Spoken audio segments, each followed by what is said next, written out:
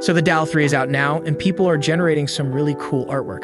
But what if I told you that you can create even better images than the 99% of Dall E 3 users and get some really cool artwork? I am going to give you a professional prompt to supercharge your image generations and stay ahead of the competition. Let's get started. To access Dall E 3, you need to have a premium subscription to ChatGPT Plus. So once you are on the ChatGPT interface, switch to GPT-4 model, and when you hover your cursor here, select Dall E 3 to activate it.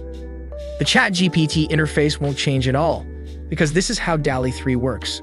So when it comes to prompts, it's more like a generic conversation. But the problem is, these are still very basic prompts and not detailed enough. So if you want to generate impressive and detailed images, then you need to adjust some custom settings. Here's how to do it. When you click on the three dots at the lower left, you will notice this custom instructions option. By clicking on it, it will show you a pop-up about how it works. The box at the top is about providing ChatGPT with some background information that might not be in its training data. The second box is to instruct ChatGPT on how to respond, or to ask it to generate its responses in a certain style or order.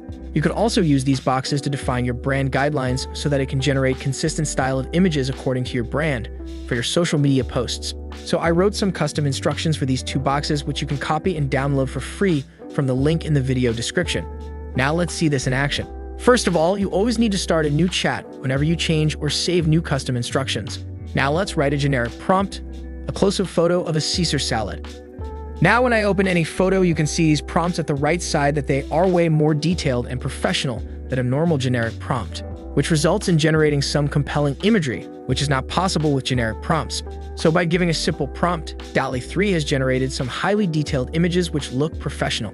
For example, you can see the prompt related to this image which Dall E 3 has generated, which is formatted professionally. But another cool thing is that right below these four images are some new ideas which Dall E 3 has generated, which are actually related to these images with some more modifications. You could also ask it to generate all four of these ideas and see what it responds with.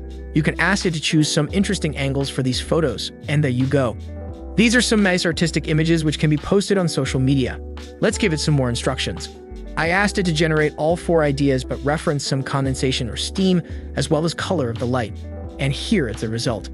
What I am trying to demonstrate here is that you can generate some impressive artistic images with Dall E 3 by using just a simple prompt, and then reiterate from the suggestions it produces.